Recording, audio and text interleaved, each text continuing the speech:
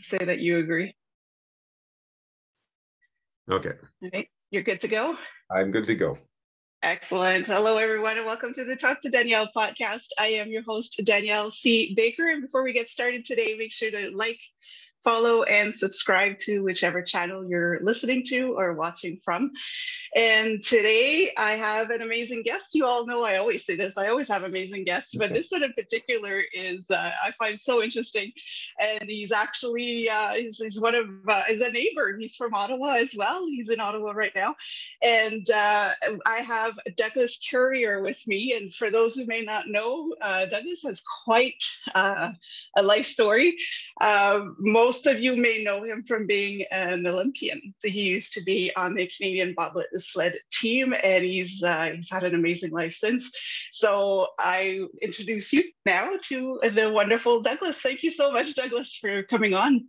Well, thank you. Thank you for having me. Yeah. And we'll get a drive right in. If you could just, before I get into the more specific questions, can you tell us a little bit about your story and how you got to where you are today? Yeah, well, I grew up in a small town, Prescott, Ontario. It's approximately an hour from Ottawa. And my father was always an athlete. He played hockey for Clarkson University. He got a scholarship. He grew up in a very, very poor family, and it was his way to be able to get an education. So my father always prized sports. And again, being in a small town, it afforded me a lot of different opportunities. I did all the sports. I played football, soccer, track and field, you name it. But as I got older, you become more specific with the sports that you do. And in high school, I really gravitated towards, I played football and a variety of other sports, but I really loved track and field. I also was doing a little bit of hockey, but at the time that I was in high school, it was a fascinating time sports-wise because we had this guy, Peter Hoy, who played AAA baseball. We had Barry Beckham, who left our high school at grade 11, but became an All-American high school basketball player, played for Duke, and played pro basketball in Italy for years. There was Todd Gill, who played for years for the Toronto Maple Leafs. We had the Canadian record holder in race walking. So it was just this really bizarre time where all of these athletes, and then myself, I was an offset champion in shot put in grade 13, but I had a weird combination of strength and speed.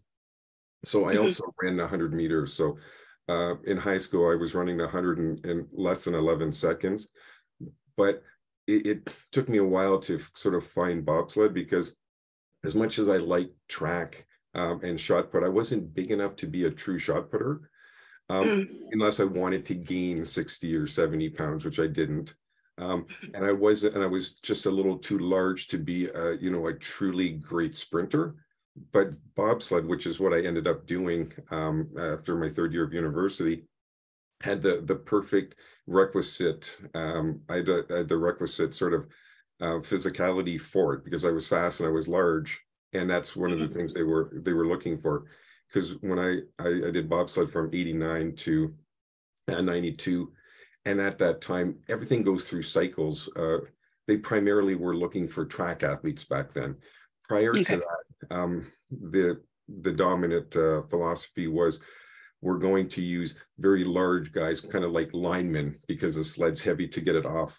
And then they realized the problem with that is they can only move it so far, so fast before they top out their speed.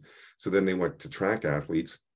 And now most of the current bobsledders are kind of a hybrid. They're all really fast, but they're really strong and large. So they're more like linebackers. Everything phases through. So that's sort of the sporting that I did. And then after I was a bobsledder, I was kind of looking for a job.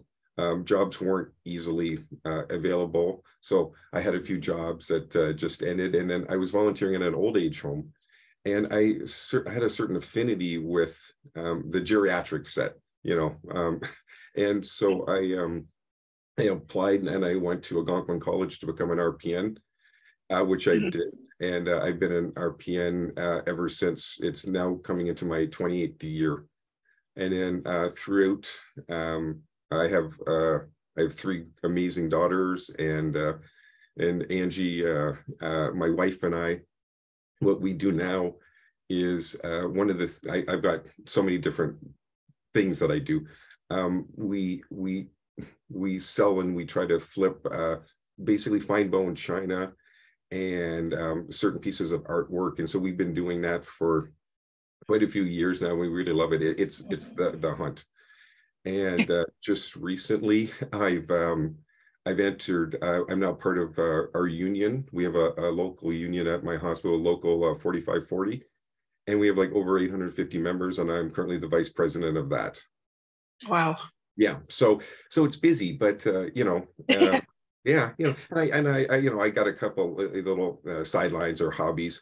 I hesitate whenever I get interested in something to mention it to my wife, because Angie just looked at me, seriously, you've got no time.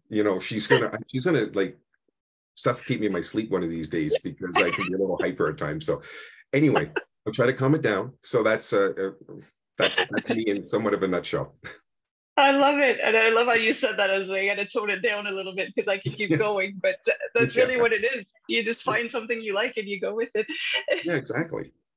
Yeah, and I wanted to ask you this question because I've had a few athletes on the podcast before, and we always talk about transferable skills. So there's this training, this intense training that comes with any kind of sport, and when you were going through this training, whether it was the track or the sport or bobsledding, there's some sacrifices that need to be made to be able to get to that next level. I mean, you made it to the Olympics, which is amazing. This is something that a lot of athletes don't get a chance to do. Well, what would you say would be the hardest things that you would have had to give up, or that you had to change, some habits you had to change in your life to be able to get there? Yeah, I've never, I mean, this is a question that occasionally gets posed. I never like the term sacrifice. I like the term choice or decisions. That's what I've always tried to instill in my kids. You're not sacrificing one thing for another. You're making, a conscious choice. But, for me, I was very fortunate because as an amateur athlete, not universally across the board, but often we're done doing what we're doing before the family comes along. So I was not doing, sports, at the level that I was doing when I was on the bobsled team and doing track and field when I had a family. So there was no sacrifices in that nature. I think the biggest sacrifices that people would make, a lot of you pro athletes, they have to move around, and their commitments are huge, and they're leaving their wife and their children at home, and that would be huge, and that would have absolutely killed me. But decisions, so your friends would go out to a small town to be, bush parties or this and that, and you had to make a decision. Do you want to train or do you not want to train? I had this amazing track coach, Joe Burke, and he sat me down one day, well, me and other athletes. He goes, here's how it breaks down. You got three main choices, and if you want to be an athlete, you got to choose two. You can't do three. So you can either do sports, you can go to school, you can have a girlfriend and well, he was joking, but more like, or like an active social life. He goes, you choose two and you can do well. You choose three and you can't. You can't be going and partying, trying to do sports, and being academically solid to be able to get possible scholarships or further your education. He goes, choose two. If you choose three, I'll continue to coach, but there'll be a limit. And so I think that's the type of sacrifices athletes make, either consciously or unconsciously. Yeah, you're right. That is I like what you said there. I don't like the word sacrifice as well, because it just boils down to a choice. You really want it or you don't. Yeah. Oh, that's a good. And with everything that you've got going on and that you moved on to afterwards, what would you say, any skills or anything that you learned while you were training as an athlete that you were able to apply into nursing, into all of that stuff? Two things. One, and it goes more, not just necessarily nursing, but just in other things. Trying to, if you commit to something, trying to get to what I would tell people is a point of failure.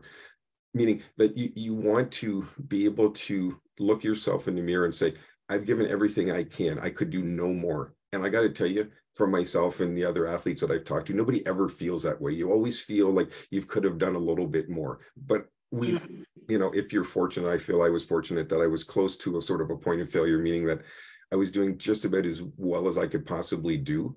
And that's my natural limit, right? And that goes through for anything like going forward. If you're going to truly commit to something, you want to commit to it and do it to, to the best of your ability. It's trite, but it's true. The other thing, and I think the most important thing that, a lot of athletes have learned at an early age is, how do I put this? To grinding, be able to grind it out, because especially in nurses, like being a nurse, there are days when it's so hard, but you just do the job that's in front of you because you have to do it. Same as being in sports. I mean, especially when I was doing track, I was like a shot putter. So when I was like training for the 100 meters, I didn't have very good speed endurance. So some of the speed endurance training was awful. I'd be, throwing up in the corner. It's like, okay, I got to get back at it. Right. And it's the same thing in life. I've got 3 kids. I mean, it's hard. And what you do is you just focus on what's in front of you, because if you look too far ahead, you're just going to, oh my God, I mean, I've already suffered from depression. That would kill me. So I just try to focus on what's in front of me and realize that there's great moments and there's moments that you get through just by doing what you're supposed to do. Oh, I love that. Those are two points that not a lot of people bring up. So I'm kind of glad that you did that grind. Yeah, that grind. And that reality. You don't always throw up when you have to portion something, but I like that visual. Yeah. Yeah. Well, yeah. It's not enjoyable at the time though. No, sure not. No. And then you look back and you're like, those were the best years of my life. Yeah. Yeah. No, you kind of answered that, but I'm gonna, this next question, I'm still gonna ask it because I like the way you think. I just want to get your perspective on it. But what is the one thing that you think is important for people to know if in order for them to get ready for an athletic life or starting a new career or anything of that sort? Is there something from your experiences, the one thing that people should know that we don't think of?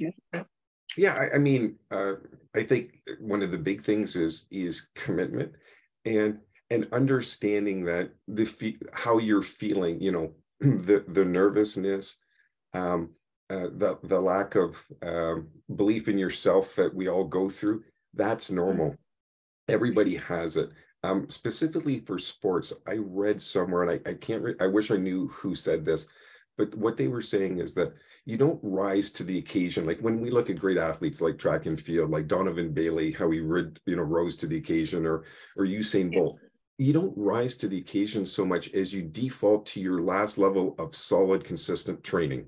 So you can take that attitude going forward, this, train regularly, train consistently, and, with the realization that you're going to have your bad days, and that's the way it is. As long as you're trending forward and you're still enjoying it generally, because there's always times we don't enjoy even the stuff we love. I think that's something that works well, because, sometimes people with careers or sports just get in this mindset that, okay, I'm naturally gifted. It's going to come together when it needs to, and that doesn't happen. It comes together because you've put it together for years and decades at the moment then you need it. So. Oh, I love that. Yeah. That's a good real. Yeah, that's good. Yeah. I'm taking notes right now. Okay. Now, what was it? I'm going to get a little bit more personal here. What was the transition for you? And you go as comfortable as you are. What was the transition for you from going from the athlete life to getting into the healthcare system? Yeah. Like in any transition, it's never easy. One of the cool things about being a bobsledder is nobody knows who you are, but if you mention it, then you suddenly can, it can be kind of a cool opening or whatever. So you can completely fly under the radar. It's not like, even when I was competing, that I'd be walking around and go, oh my God, he's a bobsledder. Nobody knew who I was, right? So I could do whatever I wanted. So the transition in that respect. Like, I can't imagine what it would be like to be like a professional athlete, especially like an A-lister where everybody knows you. So any transition that you want to do is under, public eye and public scrutiny.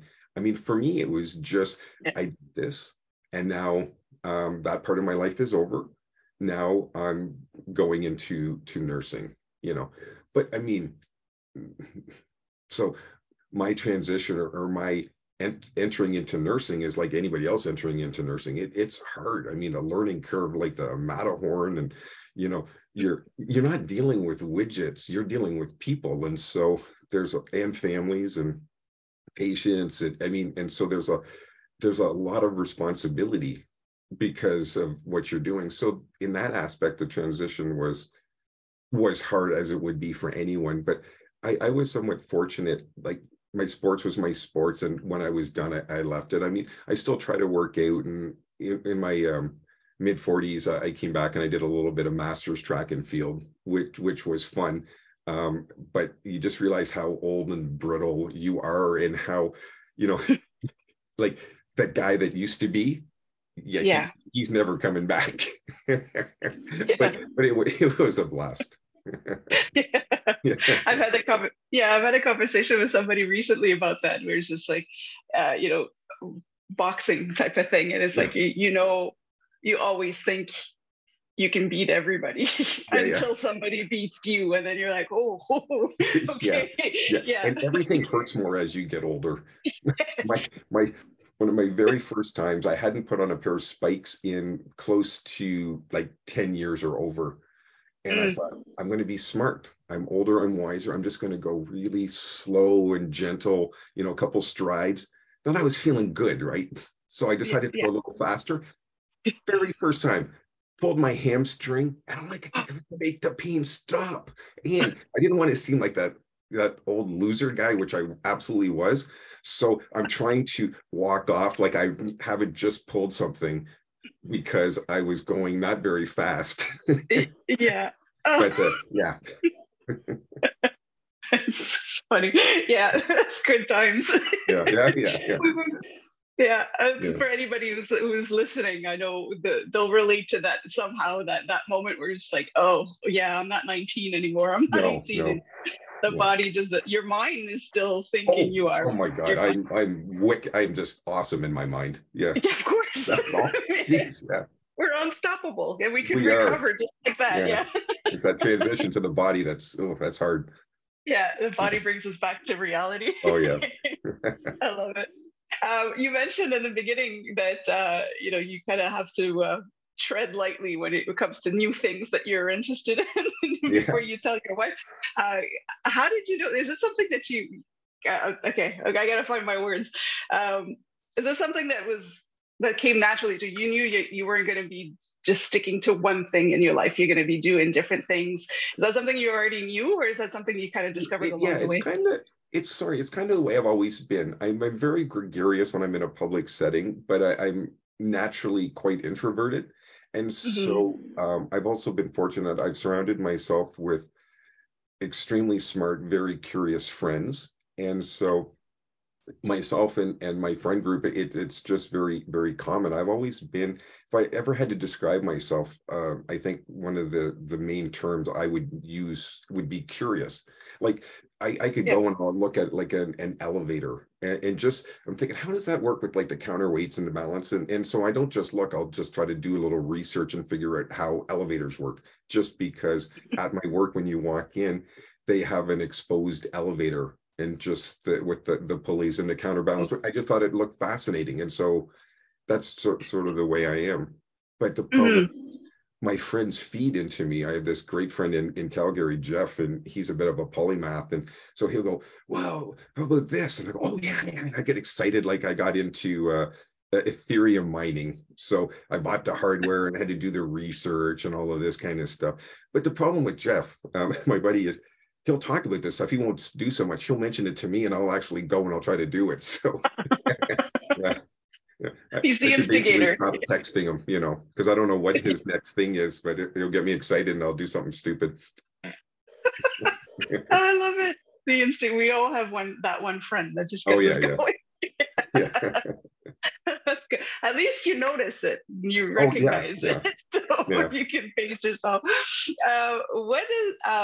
What kind of advice do you wish you would have had earlier, or wisdom that would have made your life easier? Can you share anything like that? Yeah, because I was, when I was reading the questions, probably, how do I put this? I wish I would have been more selective in what I was doing, because as I Mm, mentioned earlier in my introduction, as an athlete in a small town, it's somewhat expected that you will do everything, because you're kind of able to do everything at a level that you can make any. I mean, and not to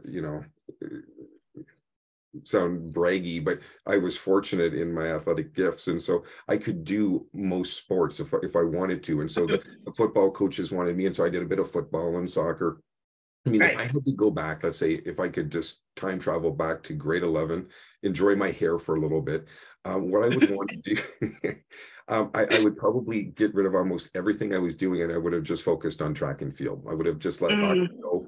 But it's easy to say, but my dad was my coach. And so I had so many great years and extra time with my father that a lot of kids don't get. So that was awesome. But as far as an athletic point of view, I would have wanted to just be a little more specific in mhm, what you're doing, because it's very easy for a lot of people, that in, like, I didn't have this worry, but being open to maybe the sport that you love isn't the sport that you're best at. I mean, I think one of the problems in Canada is hockey has such a large gravitational pull, and certain other mhm. sports, now basketball, that people who might be very good at other sports, um, just they're not being they go to those sports as opposed to what they may be better at.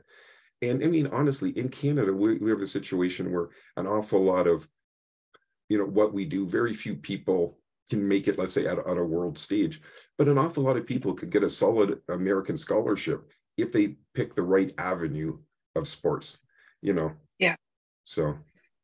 yeah, you're And right about that. yeah, and it's different depending on the countries, because like in certain Eastern Bloc countries, what they would do is they would analyze like the children. You don't want to get into this, but to see what their natural aptitude is. And I'll just give you a quick story. So my coach, my shot put coach, when I was in high school and a bit of university, he knew I had terrible balance, but he coached Mm, for lots of years, and so I'm at the track. One of my daughters is running, is on one of the sprint teams, and my middle daughter, and that's Sydney, and Mackenzie, my youngest, also did some track, but Taylor was there, and I met Joe, and I go, Joe, how you doing? And Taylor was looking around, and he was testing people. I'll be very quick. So he was testing people to see if they could be hammer throwers. And what you do is you close your eyes. The coach spins you around 10 times, stops you. You open your eyes, and you have to go for a straight walk. And so oh, Joe's telling this story to Taylor, and he said, "I did this to your dad," and instead of going straight, he went that way. I just about fell over. I have nothing. So Taylor goes, "Well, can you try that with me?" And so he's expecting the same result. So he spins Taylor around. Taylor walks straight as like an arrow. His eyes pop open. He goes, "I want you to start training." And she ended up becoming second in Canadian youth. I mean, it's wow. yeah. So it's one of those things. She was just thinking of maybe doing some running, but this happenstance, encounter with an old coach of mine allowed her to be a hammer thrower. So That is yeah, I awesome. sort Yeah, of and there's a I've gotten off topic, but no, yeah, no, but you're right that we're so focused on one thing, or we start noticing that we like other things, and then we kind of get lost. So it's nice to run into people that can kind of give you that confidence to say, yeah, I actually like this, and I don't know why, but I do. yeah, exactly, yeah. Yeah. And then I like that you said that, because even as adults, we still kind of get that shiny object syndrome where it's Oh just like, yeah, oh, I kind of like this. I kind of listen, and you spread yourself so thin that you can't actually get yeah, ahead yeah, into yeah. That I know. one thing. Yeah, no, that is definitely good advice, to try to weed out the extra stuff and focus on where you really want to be. Yeah. That's good advice. How do you find balance? Because you're very busy. You're doing all sorts of this. How do you find balance between work, your interests, family, you're taking care of yourself, all of that?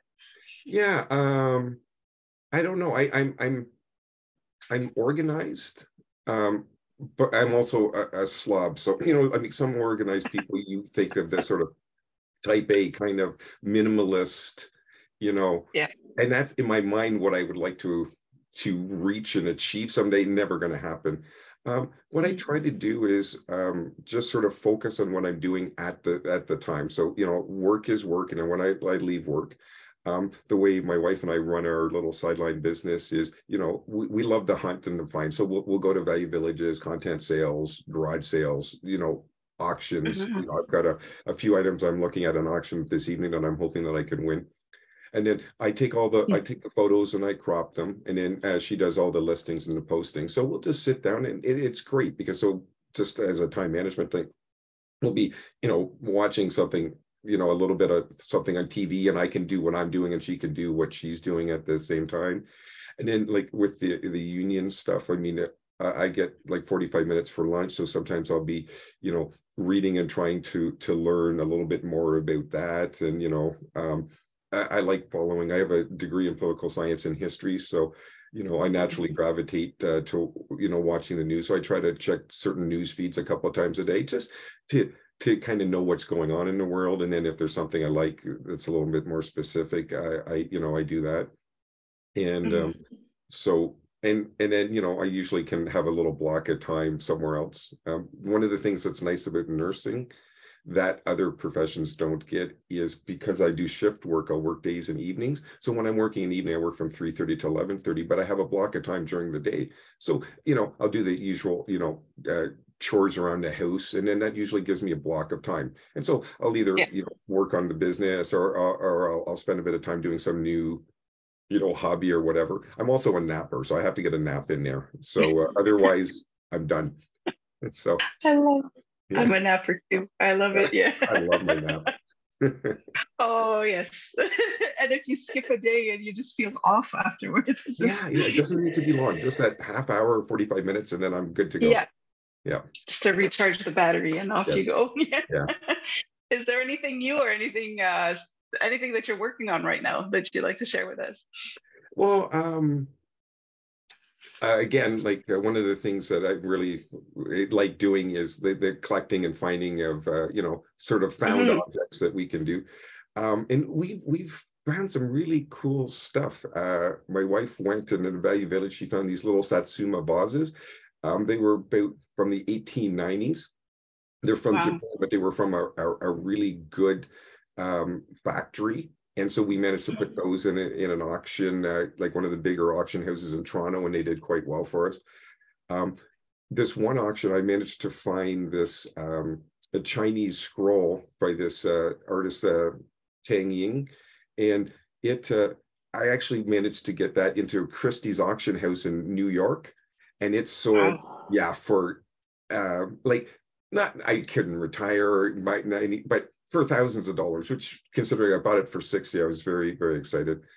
And Yeah. the other thing now is I'm relatively new to being in the union, but it's a very interesting time to be part of the union executive, because with Bill 124 that had come through and then had been struck down, but now they're appealing it. Wages have been locked. There's a massive dissatisfaction in healthcare. And so that's one of the things that I've been really trying to work on and to focus on is, what can we do, like specifically as, let's say, a union, to help our members, and not just our members, but, anyone in the healthcare system. When you have, I mean, I don't mean to be political, but when you have, certain governments that are somewhat hostile, or their agenda doesn't coincide with funding public sector healthcare at its fullest. So that's something else that, I've been trying to focus on and to learn more of, you know, Yeah. yeah. That's And I interesting. play It's around with, something new. sorry, what were you going to say? No, sorry to cut you off. No, I was going to say it's something new, so it kind of gets you uh, motivated to learn more. So it's good. Yes, so absolutely. Yeah. Yeah. Sorry, I didn't mean to cut you off Oh, there. no, that's okay. I'm not sure what I was going to say. I'm sure it wasn't very interesting. Everything you say is interesting. What are you talking Ah, there about? you are. Yeah, you're the perfect host. Right. Now, oh, there's this question that I ask, and I didn't actually explain it to you when I sent you the question, so I'll explain it a little bit. A few years back, before the pandemic, is this little girl that was interviewing adults on their profession. She was about 9 or 10 years old, and at the end of her interview, this was for her school project, she would ask this question that all adults ask children. So she figured she would ask adults the same question and nobody would answer her. She would get really frustrated. So her mom had told her, maybe you should stop asking that question. And she was just so adamant. It's like, no, somebody's going to get it. I'm going to keep asking. So when she asked me, I answered. I didn't even think twice. I told her everything. And she turned around and told her, I said, see, Mom, I told you somebody would get it. So I told her that I would ask everybody I interview that same question. So I'm going to ask you now, what would you like to be when you grow up? What would I like to be? Well, I'd like to continue to be curious, because that, leads to a lot of things. And Yes. I've never been rich. I wouldn't mind trying that. I love that. Yes. Yeah, I don't know what it's like over on that other side of the fence, but Yeah. I'm pretty much enmeshed in this fence. I want to try there for a minute. That's right. I love it. Yeah, I've done it. I've done enough on this side. Let's try on the let's other try side. there. I love it. I love how you said that. This is why I love asking this question, because you never know what answer you're gonna get. Yeah.